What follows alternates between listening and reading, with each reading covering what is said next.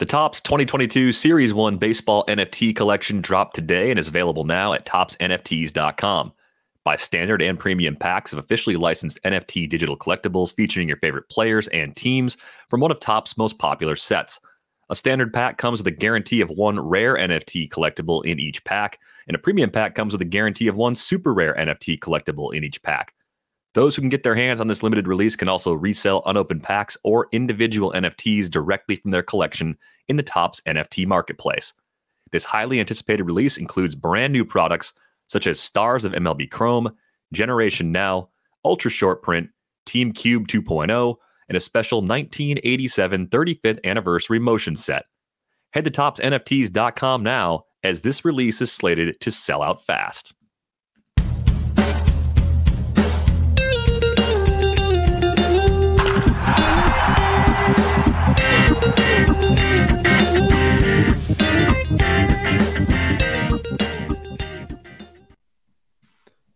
Welcome to Rates and Barrels, presented by Topps. Derek Van Riper here with Eno Saris.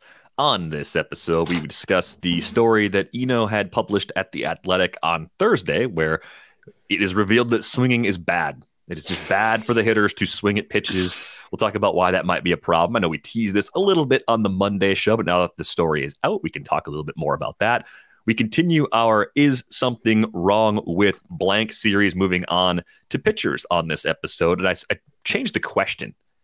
Instead of what's wrong with, which implies that something is wrong, it's now is something wrong with, which seems like a much more fair way to ask these sorts of questions about people in general, but especially, pitchers. So we've got scouting versus... Sometimes this industry is so hard. We're just mean sometimes. Like not even intentionally. We're just that guy absolutely mean. He's terrible. He spent 15 years in the big leagues, went to the All-Star game 10 times, won 4 batting titles. Oh, he's awful. What is strikeout rate? Not high enough, so it's not sustainable, so he sucks. He's like 85% of a Hall of Famer, but 15% total clown. Get rid of him. Oh, why do we even let him play in the league? I think you and I both sort of entered this space at a relative peak in, we are smarter than the teams. I think on behalf of like baseball writing, or at least advanced baseball writing. I was on Fangraphs being like, these guys are idiots. Oh, 10 years ago was writing player updates at RotoWire, and I thought I was smarter than the GMs in the league, which is probably me overestimating myself by a lot in hindsight. But hey, look, I think it's an interesting thing though, because appeals to authority are not great either. Like not every organization is run amazingly, and not every GM is that smart, and you shouldn't just be like, well, he runs a major league team, so your opinion is invalid, right? So it's like it's an interesting tug. I try to sort of couch things and give people credit, and then sometimes I write that Orioles fastball piece, and I'm just mean, I guess. Sometimes, but the Royals fastball piece. The whole thing, it comes back to, if you remember, like if you were back in high school, if you were just one of the better students in your school, maybe the person listening to this was valedictorian or something. I was not at that level, but I was, I don't know, top 15% or something in my class, and took the advanced classes, and I thought I was great. I was like, oh yeah, I'm about a 4.0 student, and going to the school that I want to go to for college. It's going to be great. I'm really smart. And then I got to college and was around a bunch of other people who had similar credentials. And I realized, oh, wait a minute. No, there are a lot of other very smart people, smarter than me people in this world. And then there's all these other people that went to better schools than the one I went to. They're probably smarter, or at least as smart as I am as well. And that was a good humbling experience. And I think I've at least come around as I've discovered more and more people who've gone on to become analysts, people who've worked in the game and then come back out, got to know more people. There are smart people all over baseball too. And yes, right. You're right. Inside and out. I mean, That's the key, right? It's both. It's just, yes, you're right to not appeal to authority, but if you think you're smarter than everyone else, you probably are not. I literally had that experience 100%. And the only thing that prepared me for it a little bit, and I remember this, was Justice Stephen Breyer spoke at our commencement. He wasn't a Supreme Court justice at the time, I don't think. for high school commencement? Yes, I went to one of those high schools. Anyway, okay. Our geometry teacher, who we really liked, was our speaker. He's awesome. He's a great geometry teacher, but he did not go on to become a Supreme Court justice. He said, "There's always somebody out there who knows something better than you do." Yeah, and I think that's huge. I mean, I think that the best organizations do that. They find people that are really smart. They listen to them. They put them in roles. They give them autonomy, so on and so forth. But it also means something for how you try to put your ideas out into the world with humility. So with that, let's play What's Wrong with These People? Yeah, I mean, we will try and diagnose what's happening, and I just dropped the swinging is bad, okay, on the screen, which probably gives everybody if you didn't know already how old I am or how young I pretend to be despite my age, that should clarify both of those questions that you might have. My kids are so tired of me doing TP for my bunghole. Oh, man, I mean, that is 30 years ago. Yeah. I'm an old man. So it's interesting. Your kids do not respond to cornholio. They do kind of like it. They just like me saying bunghole. And then they just say bunghole a bunch. They don't worry about the rest of it. But anyway, no, I think this is actually the most interesting piece for me. So swinging is bad. Hitters should swing less. This is probably objectively true. You can do things like look at the run value on takes versus the run value on swings for hitters. And almost everybody in the history of baseball has had a negative run value on their swings. I think it makes sense if you think about the things that can happen on a swing versus a take. I mean, a take is a ball or a strike. A swing is a strike or an out or a hit. And the hits are only 30%. So that's like the basic math there, right? We're like, oh. So maybe that's looking at it wrong, and maybe obviously as fans we want swings. I think that's pretty obvious. I know that some people say they'd like to watch a batter control the zone and stuff, but I think that generally there's more action on swings, so we like that. But one of the things that was really interesting to me was talking to Theo Epstein, and he was pointing out that the run environment, the home run environment, actually determines the optimal swing rate.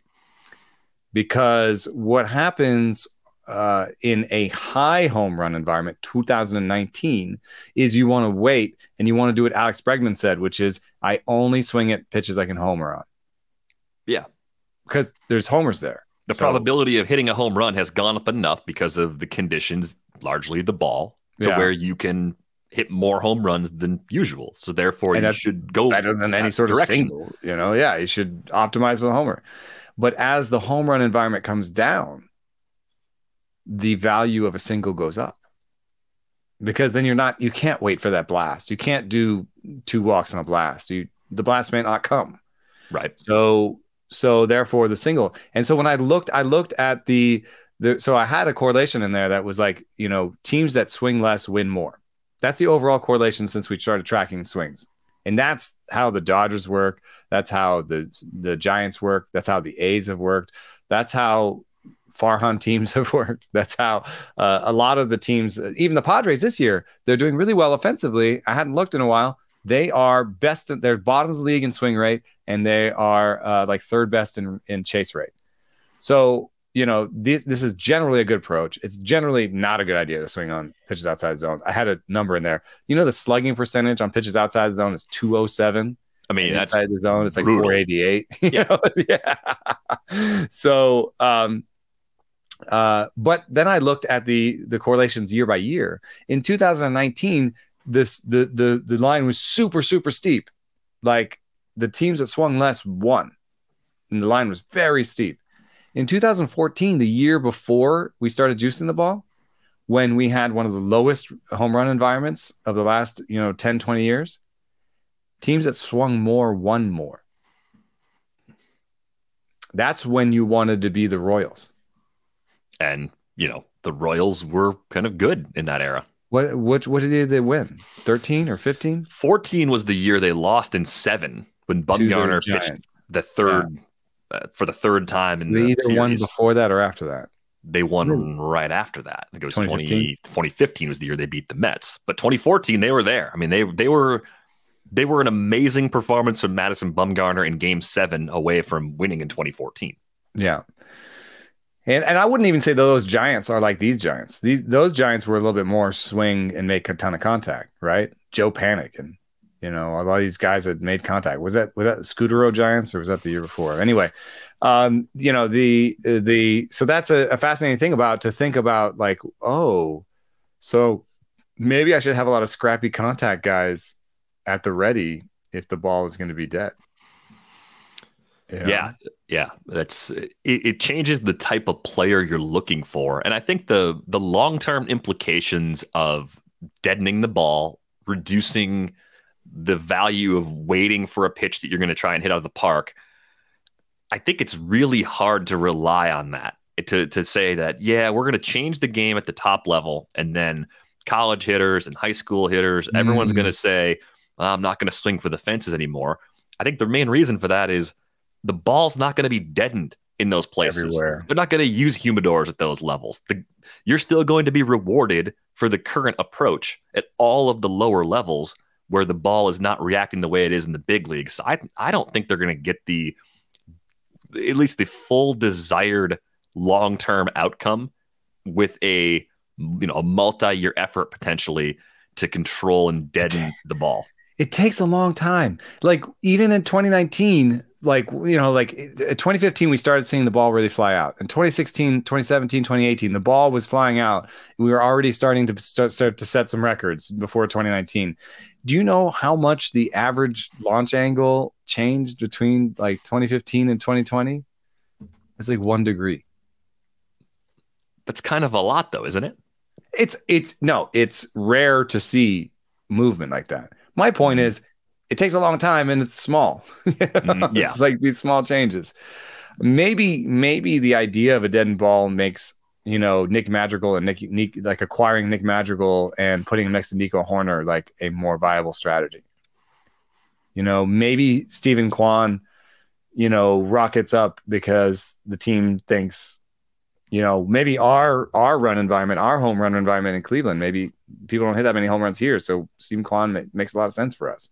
We don't need to make him hit homers. Maybe their whole strategy of having guys who make a lot of contact and control the zone and maybe add power later, maybe that's related to some idea of what the home run environment is going to be. But there are teams that can maybe ideate on this and think about this and try to be out in front of it. But at the same time, would you say no to like a Joey Gallo now? I mean, I know he's not playing very well, but would you just say no? I think I don't know if that's the answer that you want.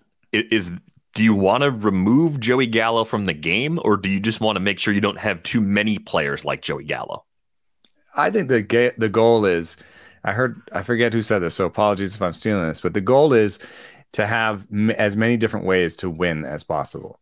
Yes. Like when you're playing a board game, you don't want there to be just one way to win the board game. And then everyone's just trying to do one thing, and then it sucks. Yeah. Yeah. I was thinking about, I don't know if you've ever played this game, but NES, the original Nintendo, had an ice hockey game just called Ice Hockey. It came out in the late 80s. And there were 3. Good marketing. You built your team. This is amazing. Well, yeah, they probably didn't have a deal with the NHL. But anyway. Oh, right. Yeah. There were 3 body types for the players you could choose. There was a skinny, fast player that was really good at face-offs and like one other thing in the game. And then there was a medium player that was average across the board.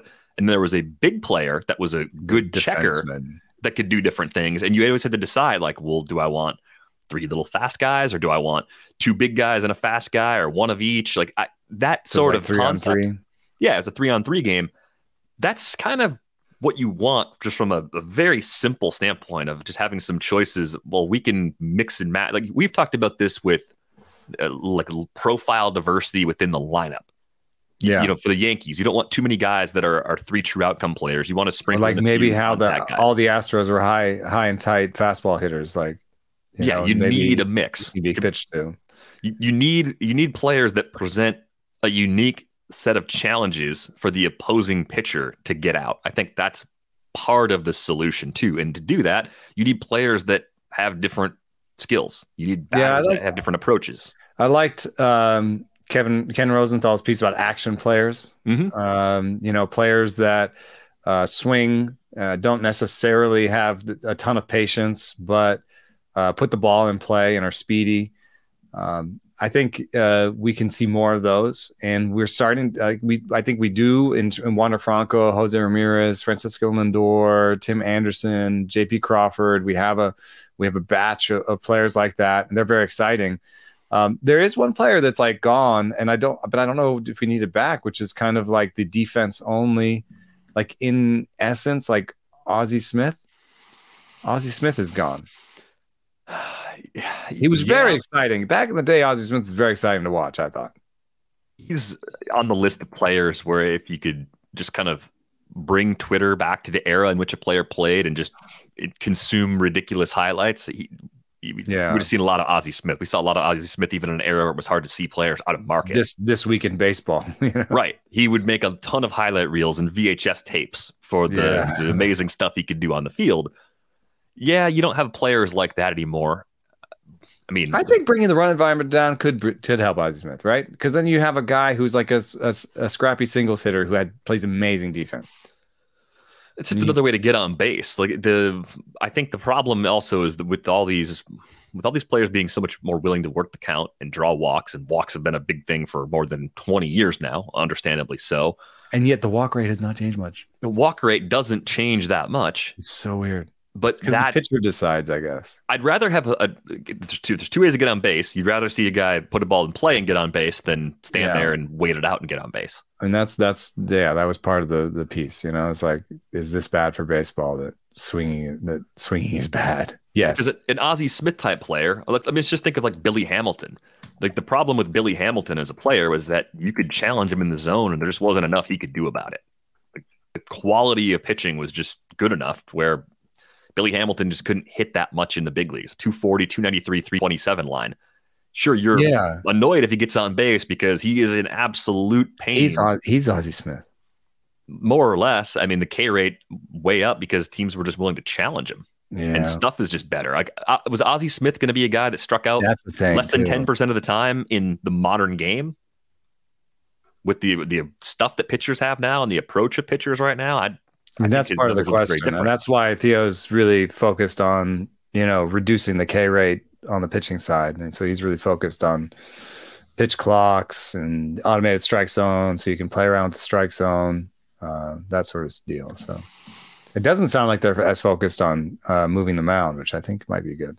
Yeah, moving the mound, or my radical idea, letting hitters walk on ball 3, because if we make these changes over time, and the walk rate is one of the things that hasn't changed that much in baseball history, I think you'd find that pitchers go in the zone more often. If pitchers are in the zone more often, hey, guess what? Hitters might swing a little more. If the walk rate's always been around 8%, and then we shrink the zone, 8% is the most acceptable walks that a pitcher or team will allow from their pitcher. So pitchers will just find a way to walk 8% again, which means coming into the zone. You'll go in the zone more, and hitters will have more pitches to swing at potentially, and that maybe that balances out. I know the fear would be that walks would go through the roof, but I don't think they would, because you know what the count is when you're pitching. You can throw balls in the zone when you want to. You just choose not to throw balls in the zone. Usually you can throw balls in the zone. Not everyone. So I think that's the same thinking with shrinking the zone. They're thinking about cutting the top off the zone. So check out the piece. There's a lot in there. I did think the Soto stuff that you talked about on Monday's show, I thought he was a perfect person to talk to for this story. But I thought some of the thoughts that Theo shared for this piece were very interesting as well, because I thought bigger change would actually be on the table given what we're seeing right now, and it doesn't sound like it really is at this point. Talk about a big day in sports. The 2022 Topps Series 1 Baseball NFT collection has dropped. It's available now on ToppsNFTs.com. Buy standard and premium packs of officially licensed NFT digital collectibles featuring your favorite players and teams from one of Topps' most popular sets. A standard pack comes with a guarantee of one rare NFT collectible in each pack, and a premium pack comes with a guarantee of one super rare NFT collectible in each pack. Those who can get their hands on this limited release can also resell unopened packs or individual NFTs directly from their collection in the Topps NFT marketplace. This highly anticipated release includes brand new products such as Stars of MLB Chrome, Generation Now, Ultra Short Print, Team Cube 2.0, which is an NFT exclusive design, and a special 1987 35th anniversary motion set. Head to topsnfts.com now, as this release is slated to sell out fast. We move on to our main focus for this episode. Is something wrong with blank? Don't you worry about blank. Let me worry about blank. Let's start with Freddy Peralta. And I don't think I have Freddy Peralta anywhere this season. He was fairly expensive. Fairly expensive, and in stake drafts in particular, where he was going, often at the end of round 3, beginning of round 4, early in draft season, I was targeting closers there, and then closers got more expensive, so then I stopped doing that too. It just never worked out where I ended up with Freddy Peralta. Stuff was very good last year. Location numbers were a tick below average, not at all surprising given what we'd seen from Freddy Peralta in the past. And I think the only concern workload-wise was that he missed some time with a shoulder injury late in the year. And, maybe because of the 6-man rotation the Brewers occasionally employ, you weren't going to get 200 regular season innings from Freddy Peralta because they look to the playoffs and are managing this pitching staff with an eye toward October all season long. The ratios have been bad so far, a 5.09 ERA, 135 whip. Walk rate is right in line with previous career norms, but we are seeing Freddy Peralta get hit more in the zone early on this season. So is there an actual problem here, or is this a relative small sample size bit of noise through 5 starts? Well, I think it's kind of instructive to put him up against Brandon Woodruff, because both he and Brandon Woodruff have about the same stuff numbers as last year. And Woodruff last year had good location numbers and still has decent location numbers this year. I think he's a better bet. Someone who has both plus stuff and location just is a better bet.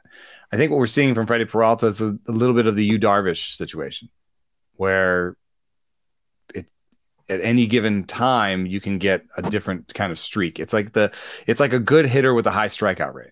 Sure. It's like this. He's a good pitcher, and I was looking through the different numbers on his different pitches. His slider is slightly less horizontal this year. I guess like 4 or 5 inches, but the model still likes him. And the reason the model liked him always from the beginning was the fact he throws with great extension. He throws the ball really close to the plate, and it gets good ride. So it's very deceptive, and really harder than the 93 miles per hour on the radar gun. I think generally he still has everything he's got, but he also has the poor command that he had last year. And so I think he's going to be fine, but the walk rate will continue to be where it is. And maybe he'll change some of those walks into homers. And then just generally probably give up fewer balls in play. Like right now, he's got a 340 BABIP. So you can pair some of the old school analysis with the new school and be like, okay, the stuff is still good. The location was bad last year. The location is bad this year. Let me expect more. Like he's projected for a 280 BABIP. Let me expect a 300 BABIP going forward and a homer per 9. And so then if I do that, then I'm probably going to get, like a 380 ERA going forward. Still rosterable, still a ton of strikeouts. Very much to me like a Yu Darvish, where you get all the strikeouts, you get a high-ish ERA compared to what the stuff is you're looking at, but you get a very useful pitcher. So I think if you're hurting, especially in strikeouts, I think I would still consider him a buy low, because he's got that volume of strikeouts. He's still going to give you like 12 K9. Yeah, if you find someone willing to move him, I think you're probably getting him and thinking, okay, maybe there was a shot going into the season he was going to be an SP1 that was available kind of on the border of where the ones end and the twos begin. Looks like a firm SP2. Not a big loss if he ends up getting to those levels. The bat has him at 377 for the ERA the rest of the way and 121 for the whip. I think you'd be okay with that. It's not quite what you're hoping for coming off last year, but with all the Ks, with it being a good team, good bullpen protecting his leads, I think you're getting plus win probability as well. That still keeps his value pretty high if you're looking at Freddy Peralta. I think Brandon Woodruff, by the way, just lock solid buy. He looks fine. Like the thing that looks really good watching his most recent start, I love his changeup right now. And it seems like he's got a lot of confidence in it. He threw 3 in a row at one point. Forget who was in the. That's his original pitch. I don't know if people know this, but like he said he had to do weighted balls to find a slider. Hmm. You know, he said the weighted balls that gave him a release point where he could actually throw a slider. But he said in college he was more of a changeup guy. Yeah, So. I just love the movement on it right now. And it just seems like he's locating it really, really well, down and away to left-handed hitters, especially. How about José Berríos? Is there anything wrong with José Berríos right now? K rate down under 20%, walk rate up compared to where it was last year, but not far off his career mark. It is interesting. His swinging strike rate is still down. It was down a bit last year, just under 10% a year ago, right around 9.5% right now. Among the many pitchers we're going to talk about today with an uptick in zone contact percentage, which I always just think leads to more questions. Why is he getting hit more in the zone? Is it command? Is it the stuff isn't as crisp?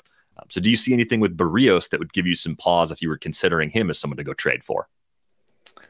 You know, one of the things I do is go over to Savant and look at the year-over-year changes in their movement, and his four-seamer this year is getting more ride than it did last year, or about the same. You know, you can do. I go through vertical movement first, so the curveball is getting more drop and is about the same velo. It's getting more sweep too, so the curveball's not worse. The changeup is getting more drop and more sweep. So he's generally getting more movement. The velo is the same or better. And so there's nothing from the Savant page that says he's different fundamentally than he was last year. So at the very least, whatever you thought of him last year, he should have the same stuff as he had last year. Now, I guess last year, the 9.9% swing strike rate was a little bit underwhelming. It does cause some people in some corners of the internet to call him a Toby. But some people in some corner. Well, Nick Pollock has been very clear to say that he's not. José Berríos is not a Toby to him. But I would say that if you look at the end of year stats for José Berríos in every year except for 2020, which did not allow him a full season, what you see is a mid-3s ERA guy with a strikeout per inning and a decent whip and gives his chance to win games. I think he's going to be that again this year. And I know that he's a streaky guy. That is definitely something you can say about him. But if you give him, he's a bulk streaky guy, I say put him in your lineup, forget it. Just do it. I don't even think worry about matchups because sometimes he'll strike out every New York Yankee and then give up 5 against the Tigers. I don't know what it is, but it's not movement. It's not velo. The location numbers are good. Perhaps the command comes and goes. Perhaps people game plan against him well, and he doesn't adjust quick enough.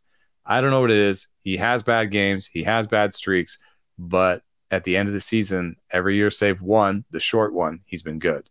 So there's another sort of old school answer for you, although it is backed up by the fact that there's no change in his stuff and location numbers. Right. Yeah. We see the left on base percentage also at a career worst right now, 84.3%. So not surprising. BABIP also up at 325.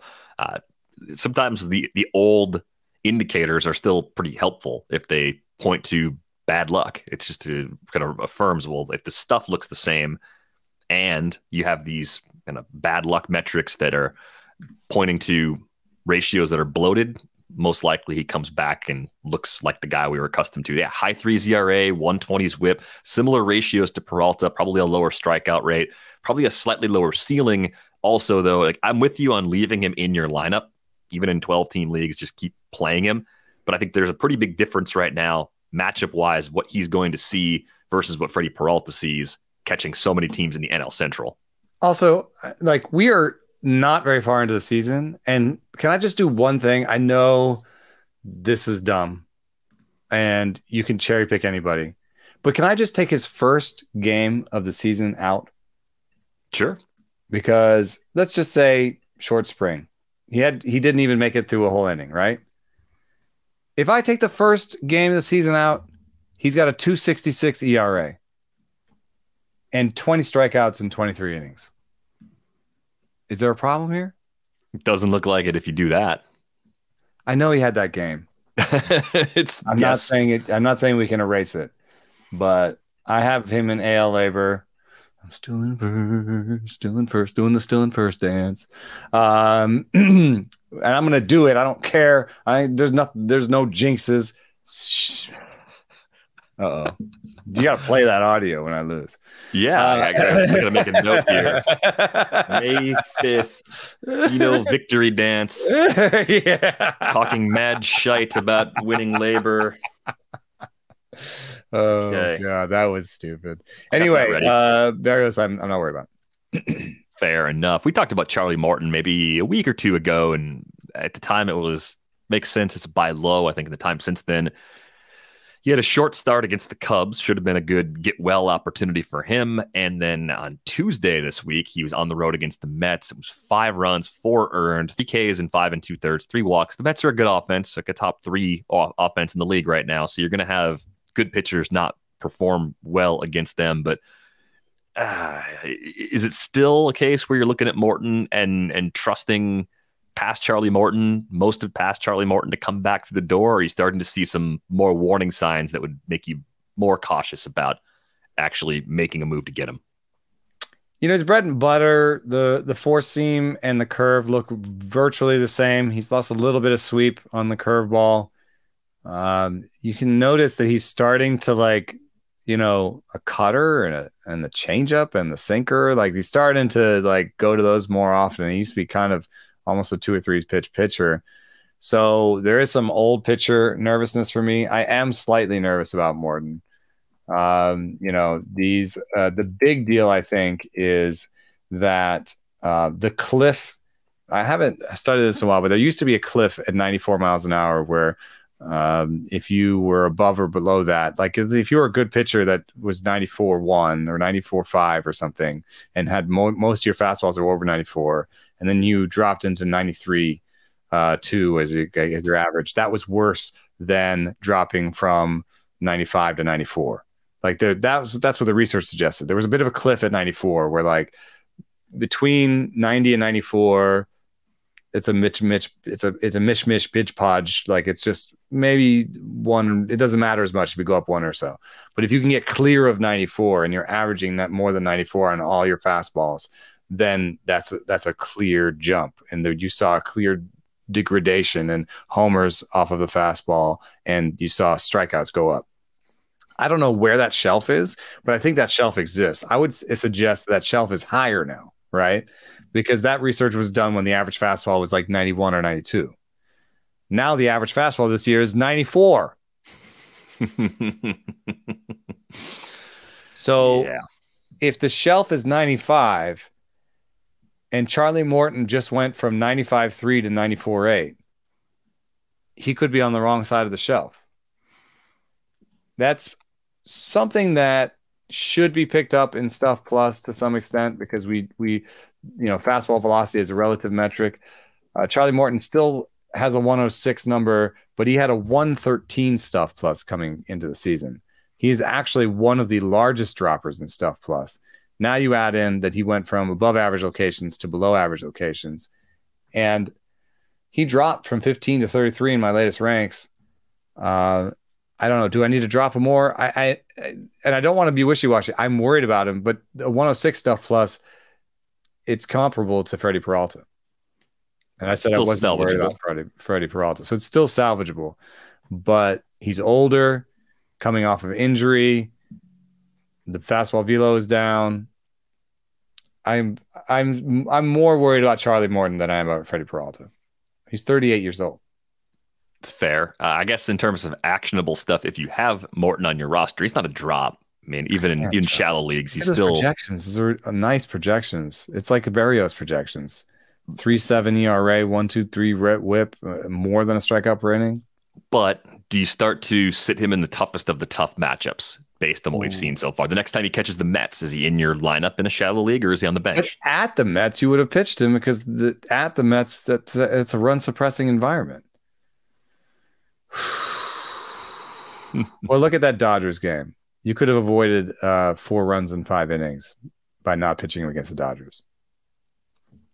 And what's his? Do you have a schedule of fire in front of you for him? I can get one. What do you use for that? RotoWire? I use the projected starters grid at RotoWire. And the next time we see Morton is home against the Brewers on Sunday, which is part of a 2-start week. In a weekly league, you already committed to it. So in a league where you can decide home, I think you got to use him for that spot. And the following week, he'd be home against the Padres. Decision? Home against the Padres. So the last time you saw the Padres give up 5 runs in 5 innings. He's in for me in that one. Yeah, he's still doing it because he's home? Yep. It's a tough home environment. But his best game so far have been, he's only had 1 good game. Whew. Frustrating player so far because I thought he was going to keep on doing something very close to what we saw from him a year ago. Wasn't worried about the injury that ended his season. I thought he'd come back and just be himself. And so far, he just hasn't. What this makes me think of? I mean, he's lost some stuff, but he's lost more in location. And this makes me think of my pet theory that the reason why location isn't as sticky year to year is because little things that bother you, like if you have a big thing that's bothering you, then you're on the IL and you're not pitching. But if you have a little thing that's bothering you, like maybe it just doesn't feel that good on his landing leg. Could be. Was it the landing leg that he got hit on? No, it's the drive leg, I think. I can't remember off the top of my head. Right leg, and I think he's a right-hander, so it's the drive leg. So maybe maybe he's just not landing at the right time because he's not pushing off the same way. Maybe there's still some weakness in that leg. I mean, the fact that he threw 95 with it broken made me think, okay, he's gonna be fine. But then he had to have a surgery and he had to have a rehab, and maybe that put him behind. Plus the short spring. Plus he's rehabbing during a lockout. So I want to give people. So I don't want to say don't worry about any of these guys. So I would say with Morton, I'm slightly more worried about him. I home against the Padres. I really hope he has that good game against the Brewers that you're already locked in for. And if he does, I think home against the Padres is all right. All right, so probably a lower end SP2, possible SP3 sort of expectation for Morton with a little red down arrow right now. I've had 1 start since I ranked him, and I had him right next to Peralta, 32-33. With that start being another bad start, I could push him down to 30, 36, 37. Like I had Tyler Megill behind him, and I would have Tyler Megill ahead of him now. And Tyler Megill was 36. Here's one for you. What about Trevor Rogers? Trevor Rogers has had, I would say, just 2 bad starts. One really bad start. One start against the Phillies. He went 1 2/3, gave up 7 runs. All of them were earned. He walked 4, only struck out 3. It was 1 2/3. So, whatever. K rate's been a little bit down, though, all season long. Had another bumpy outing last time out against Arizona. So the ratios don't look good. K's down, walks up. Stuff looks identical at a glance, at least, just in terms of the 3-pitch mix and the velocities. So what do you make of Rogers at this point? Well, one thing that's interesting is that his slider has the same amount of drop as it did last year, but now it's 2 miles an hour slower. And the key with sliders is to have that movement profile and not lose the velo. So the velo still matters on sliders. And even though his overall velo looks like we all sort of gravitate towards fastball velo, It is interesting that his slider velo is down. There was a little bit of a sloughing off with his slider after the enforcement last year. He is a changeup guy coming up, and the slider was kind of a revelation. So the fact that last year he had a 102 stuff plus, and so I didn't rank him that highly this year. And now he has 100 stuff plus is kind of related to the fact that his fastball doesn't have great ride, and it has even less ride than it did last year. And his slider is not a great slider by stuff plus. So he's kind of, one pitchy in a way. I pushed him to 19 in the preseason rankings because he has a really great home park. The changeup is still good. He had a 102 stuff, 102 location. He was projected fairly well. I felt like I needed to put him there. His health outcomes seemed okay, but he fell pretty rapidly in my last update to 42nd. I don't know. Do you have a sort of idea? Would you want me to play some Would You Rather with you? Based off my ranks? Yeah, throw a couple Would You Rathers at me. All right, let me look around him. He's had one start since my rankings, and it was the bad one against Arizona. So he might even be a little bit lower. So I'll look lower than where I had him. Trevor Rogers or Alex Cobb? I'm going to go Rogers in this case. I know that the slider velo being down is a concern. I think the bigger issue with Rogers has been his fastballs getting hit. I think his fastball location, his heat map looks kind of like it's catching too much of the plate right now. And it's not a very good pitch by Stuff Plus. Yeah, it's just not a lot of room for error with that. So I think the fact that he gets whiffs with his other two pitches, and the fact that he throws 3 consistently, that gives me a little bit of optimism there.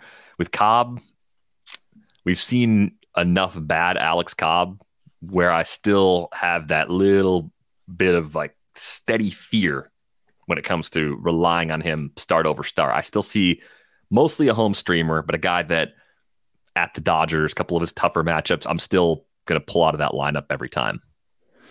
All right, here's a Stuff Plus comp that's around him. Framber Valdez. It's not the same, but they're kind of one pitchy left-handers.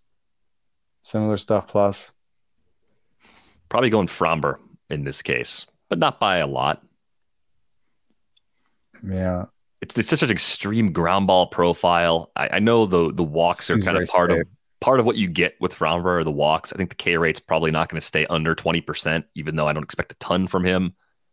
But he's different. He's just such a different sort of pitcher. So slight edge to someone who's ascendant, but seems over his skis. Nestor Cortez or Trevor Rogers? Rogers. Nestor's a great story. I still worry about him having to deal with that division and that home park.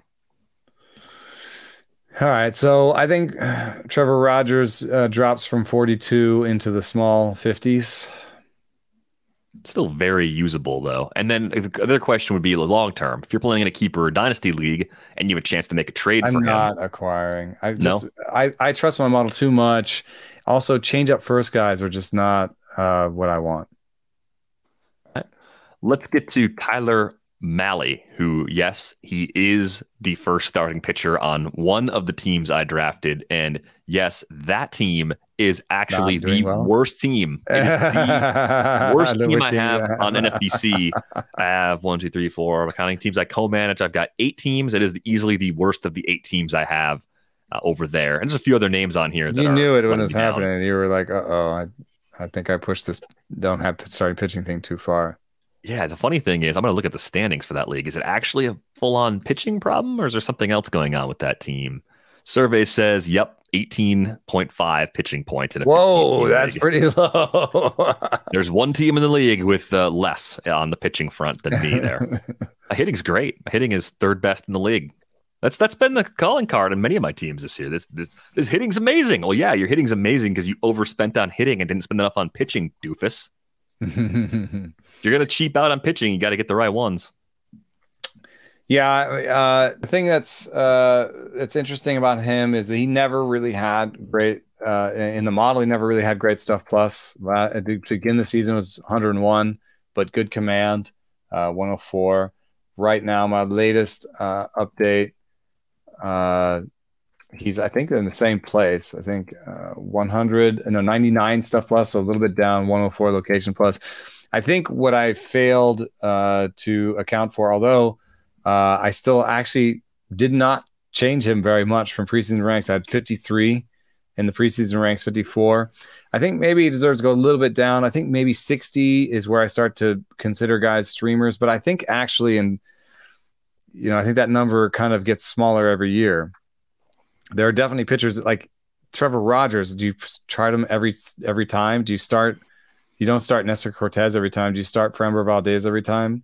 Framber, I think, is closer to an every start guy because of park and because of his approach just seems like it can But if work Fromber was a everyone. red, right. Yeah, you don't have the home park buffer of use all the time. You do have that with Alex Cobb. But I think Rogers is a lot like Cobb in terms of the matchups I would sit him for. Difficult road matchups. Trevor Rogers against the Mets right now. You want to throw him out there? I'd be looking carefully at the alternatives in a case like that. Mahle, I mean, the Reds are so amazingly bad, and they've had some bad luck too. But they're a bad team that will probably keep paring down as the season rolls along. And won't give him wins. Like, some of these, he got a loss against the Padres at home where he went 5 1/3, gave up 3, had 5 strikeouts and 2 walks.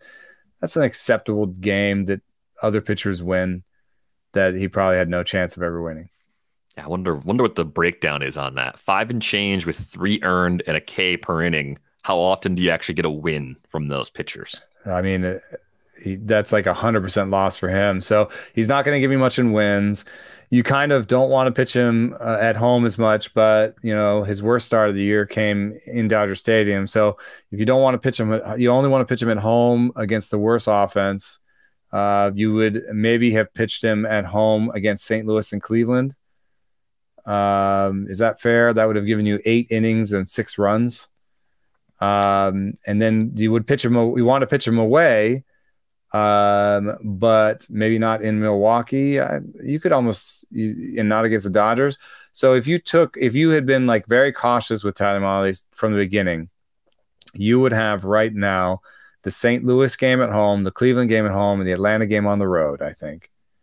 And in between all those, you would have 14 innings with 7 runs. Nope, not all those are earned. 6 earned runs. Could do worse. I mean, I don't think it's droppable. I think he's still a decent pitcher. The location is, I think that he's nibbling. He's had these high walk rates, but good location numbers. And I just feel like either he's nibbling or the high fastball is showing up as good locations, but it's not in the zone good locations. Like he's just not keeping it in the zone. Well, he hasn't given up a home run until his 6th start, which is pretty surprising given the difficulty of the matchups on the road and that he had 3 starts at home before finally giving up that homer. Yeah, but and then a near 400 BABIP, there's definitely some luck in there. His projections range from a 4.11 ERA to a 4.4 ERA. I feel like even if you took that worse or 4.5 ERA from Steamer, I feel like even if you took that Steamer 4.5 ERA and you just didn't start him in those bad starts, I think he's what Paul Sporer calls a team streamer, which is a guy I would still want on my team, and I would just be shuttling him from the bench to the rotation. I bet he'll pop up on wires. It probably already has in 10s and probably some 12s with the ERA sitting just north of 7 and the whip at 171 for Tyler Mahle at this point. I've got him in a 12-team dynasty. I'm holding. It's dynasty. Like, I'd rather he get traded to a nicer park. I like, the package is still okay. He has a good cutter. But I'm not starting him every time. A couple more. We'll do rapid fire on these. José Urquidy. You cannot do rapid fire on José Urquidy. I'm sorry. This is really, really important because there is nothing on José Urquidy's line that really says that you need to go get him. Like, I mean, yes, the walk rate is tiny. He has really good command. He's shown that from the beginning, but he's giving up a ton of homers. So maybe he's living in the zone too much. His strikeout minus walk rate is not good. It's around average, and his strikeout rate is so low. And he's a changeup first guy, so you could say maybe he's never going to have a good never going to have a changeup. He's giving out 50% fly balls right now. I mean, the projections are run from a 4.2 to a 4.5, but not with the same strikeout rate as Mahle. So it's kind of hard to like look at traditional numbers and say he's worth it. The model still likes him as much as ever. And in fact, he's like improved some of his pitches. In terms of his ride, he's got more ride now on his 4-seamer. His changeup has more sweep than it did last year. His slider has 3 inches more sweep than it did last year. Like, what? I feel like I'm taking crazy pills when I look at him. I have no idea what to do. I have no idea what to do with him. I'm holding just because my model tells me to. But Eno has gone full Mugatu in but this last 2 minutes. You do not have to be me. So you can look at all these other things and be like, listen, the model doesn't always hit Eno. I'm sorry. I'm dropping José Urquidy. And that's fine. Don't judge me, though, for holding on a little bit longer because the model has always liked him. And he has been good. It's not like he's never been good. He has like a 3.79 ERA for his career, 106 whip. Like he just never struck out a lot of people. And right now it looks pretty bad. I am fairly certain he is matched up with the Jays twice. Oh. His schedule so far, he's made 4 starts entering Thursday. At the Angels, it's an improved team. It's not striking out a lot. Did well.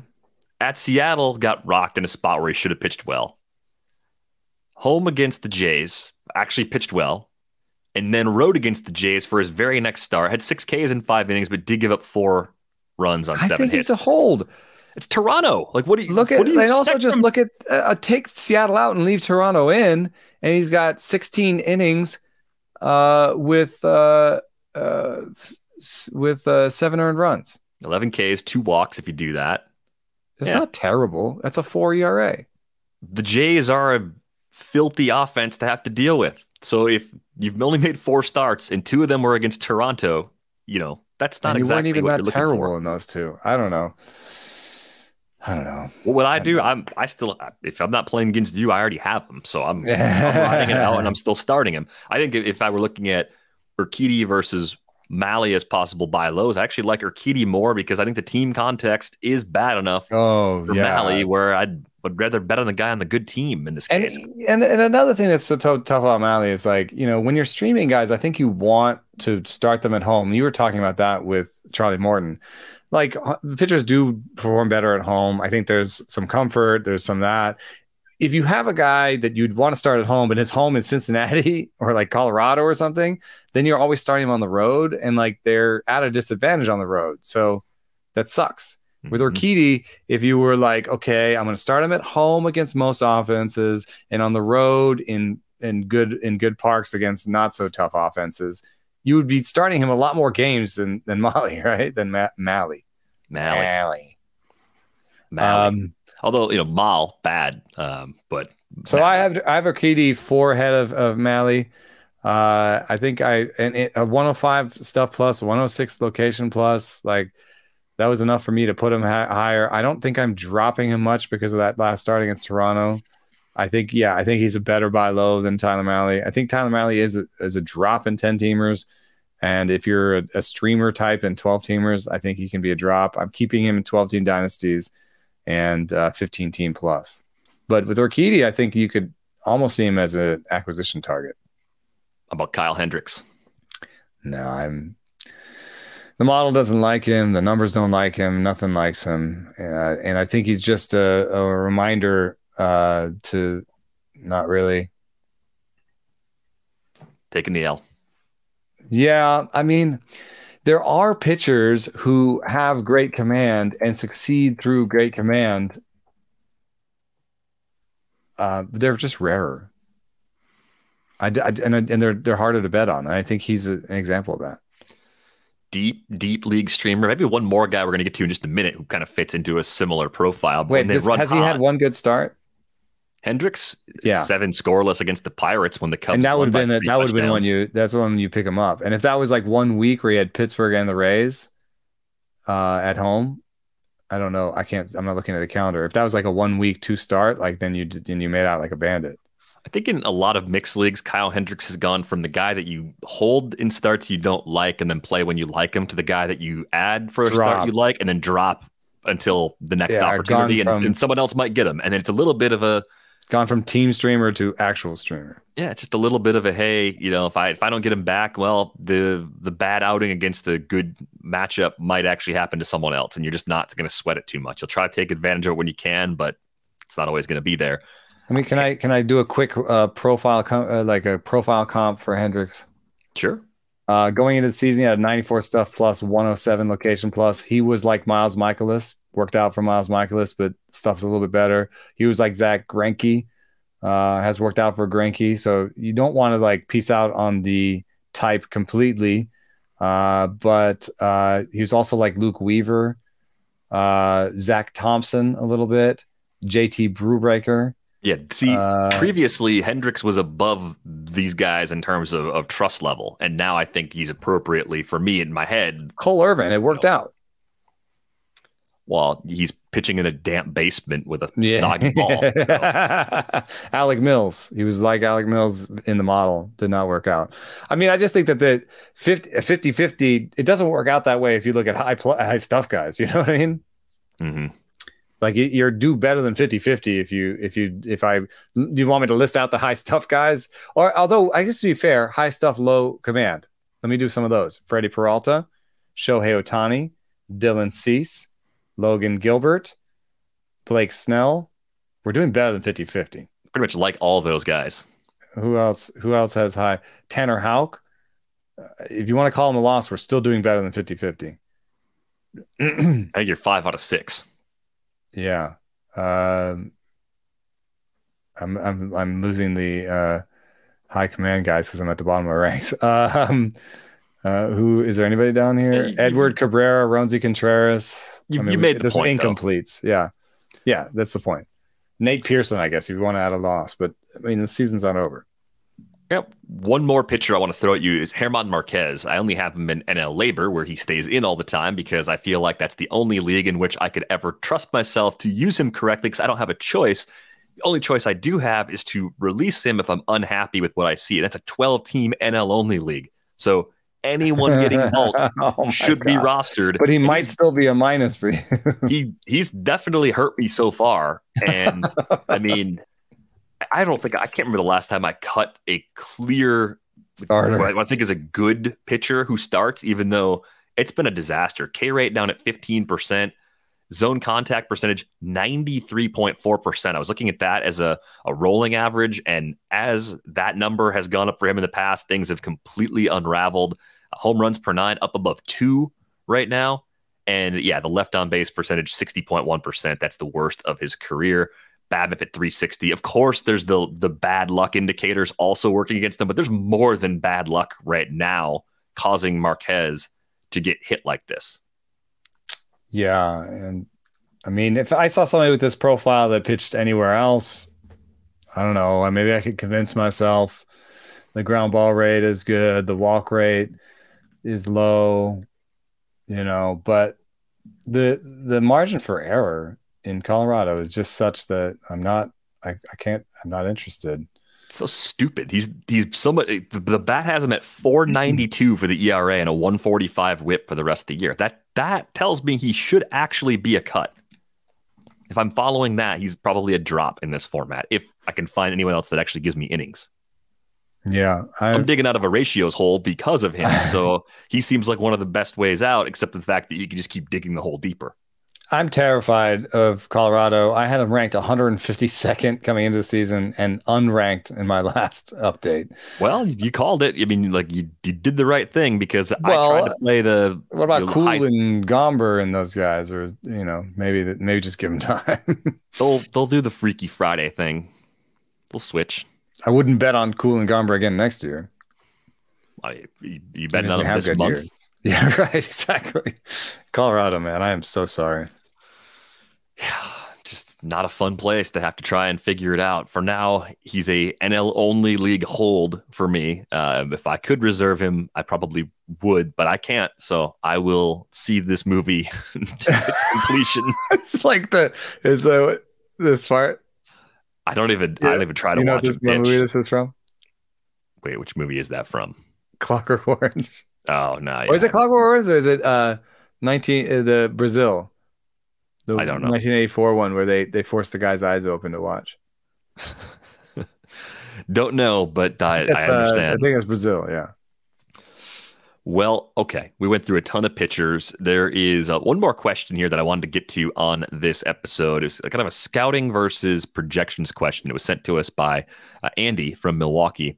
Andy writes, I'm new to projections and learning when current advanced statistics become stickier to a current season. The question popped into my head during the Taylor Ward versus Brian Reynolds discussion.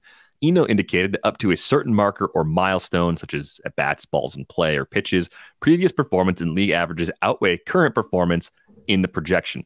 My question is on the previous performance part. do any projection models take into consideration the difference in scouting and planning that pitchers may have on hitters in the minors versus the majors? I'm thinking of a hitter who is productive in the minors, gets called up partway through the major league season, and performs well. He then makes the big league team out of spring training the following year, but starts slow and seems to have underlying indicators of poor future outcomes, such as a high O-swing percentage. Could this be due to increased data available to the club at the MLB level? And is there a way to predict the influence of this? Go Brewers. Thanks again. There, in terms of like advanced data, the difference between the minors and the majors is shrinking because most teams now have like not only TrackMan in the minor leagues, but something called like Kinetrax, which tracks limbs. And so the scouting in the minor leagues has taken a big step forward in terms of what they can know about you. But I also heard in that, am I wrong, that a little bit of like what happens to a player as other teams garner a scouting report on them and like pay more attention to them, because you don't game plan for everybody else in another team's minor league system the same way as you do for the team you're going to play tonight in the major leagues. Right. There's a lot more effort going into solving the how do we get the big league hitters out. Yeah. So, and then I do think that there is something to like Randy Arozarena. There's something there, right? You got a guy who comes up. They don't really necessarily, everybody has like a ready-made scouting report and he just blows through the playoffs. And, you know, then people kind of spend some time and identify some weaknesses and start picking at that weakness. And now it's on him to readjust. I think the best players adjust quickly. I mean, that's obvious, but there's something there to bet on, which is someone who does, you know, maybe he does well or does poorly. Maybe he does poorly at first, but then he writes it quickly, because there is definitely a pendulum as people adjust to you and you adjust back. There is definitely a cat and mouse game. And there is something to this idea that like someone can come up and be good. Like Dylan Carlson is probably struggling with that right now. Yeah. You know? Good example. Vlad Guerrero like was like raw good and then figured something out and was like amazing good. Yeah. And I was trying to pin this down because I remember when Vlad Jr. came up, there was this idea that teams were already pitching him like a middle of the order big league hitter. Yes, that's true. The distance from the heart of the zone thing. Yeah. But it's like, why would they only apply that to him? It just seems kind of strange to me. Like that they wouldn't you have the same process just across the board for new players? Or was it just that they'd seen so many people had eyes on him that they tried to come up with a plan that would actually work against him because they saw enough where they had to start that game planning early? Like, I just think that's kind of a strange quirk. I mean, maybe there's other players that have experienced something similar that we were paying less attention to by comparison, and it's just kind of slipped by us. Yeah, I wonder. I mean, like Jeremy Pena is interesting because he's not, he's like he's a Bloodlines guy too, but he's not necessarily like a consensus top 5 pick where everybody's like, oh, I've got my Jeremy Pena plan in place, right? Right. And he comes up and he's, I don't know, has he been streaky? He's been a little up and down, but he's been like pretty good across the board, making good contact, has been barreling the ball, good raw power. I don't know. There's something about this that makes me think like, I wonder what the adjustment process is going to be like for him. I'm a liar. That's why we like chase rate, though. It's another reason why you like chase rate, right? Because they're just not going to chase, like as the scouting report gets better or worse or anything around them. If they're good at chase rate, then they're not going to like chase the pitcher's pitch. It's going to make it harder, no matter what your game plan is, if you're facing someone that doesn't have a high chase rate. It just still blows my mind that a 229, 301, 470 line is 30% better than league average right now, because that's what Jeremy Pena has done so far. 5 homers, I did not expect that WRC plus when I scanned across, but that is the current offensive environment for sure. I thought like 105 because of the power. Yeah. And 130. Whoa. That is, It's happened almost every time I've looked at a line and then looked over at the WRC plus. It's been a number that I didn't expect, usually to the high side. That's typically the way that has played out so far. I'm a big liar. I got one more question I want to squeeze in because I think it's kind of similar in nature. This one came in from Clinton, and he was previously looking at Willie Calhoun before Calhoun got sent down because there was some encouraging signs. There were encouraging signs in the xStats for Willie Calhoun. So Clinton's question was, when would you start trusting xStats over projections, if ever? Do the descriptive nature of these xStats show some meaningful change maybe occurring, or is the sample just too small to trust any of this? Well, the difficulty right now is particular because the run environment has changed so drastically that it's really exacerbating a problem with the xStats, which is that xStats are recalibrated usually around the All-Star break for the current run environment. So if you're in a season which looks a lot like the season before, we had seasons like sort of 2016, 2017, 2018 that were fairly similar to each other, where you'd say, okay, this run environment is the same as last year. I can maybe trust this xWOBA. But like you just pointed out with Jeremy Pena, a line that we would have thought was slightly better than league average is like bongo, like 30% better than league average. Like, that has something to do with why Willie Calhoun has a 247 expected batting average on a 136 average. I would not trust that expected batting average. And in any case, the 247 expected batting average, 391 expected slugging is not very exciting anyway. And especially for a player who doesn't have defensive value or run. Someone did send me a quote that was pretty interesting from Willie Calhoun saying that, he didn't think he was going to hit the type of homers that the new coaching staff was expecting out of him, and that their approach didn't work for everybody. And that's sort of what I was trying to get at. It doesn't mean that he's not coachable. Sometimes a certain type of coaching strategy doesn't work with a certain type of hitter. And that's why I mentioned over at I have a tweet about this with Evan Longoria that he said it's great when we have 3 or 4 hitting coaches because, one of them speaks your language, one of them can connect with you. And even if there's a good overarching plan for the hitters, you can find someone that connects with you and talks to you the way that you like to talk about hitting. And so maybe Willie Calhoun didn't find that. Maybe he didn't find a hitting coach brethren that sort of meshed with the way that he thought about hitting.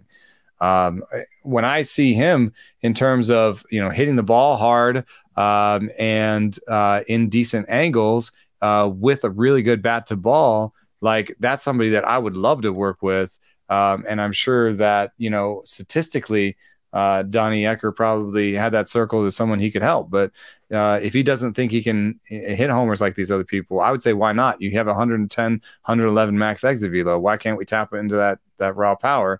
But if he thinks he needs to be more of a 20 homer hitting, line drive guy, which might be good for the new run environment, might be the right way to go, then maybe he just needs to find a new hitting coach, a new organization that's going to, talk to him the way that he understands baseball. So I still think there's some upside, but without the defensive value, I